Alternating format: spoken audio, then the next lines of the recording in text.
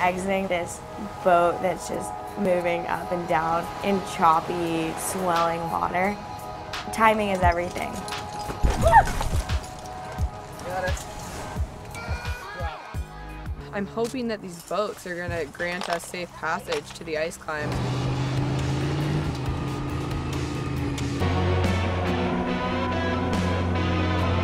We had this master plan of exploring these never-before climbed ice pillars before rounding the corner to get out of the boat and to climb this pillar. And this day really sunk in hard.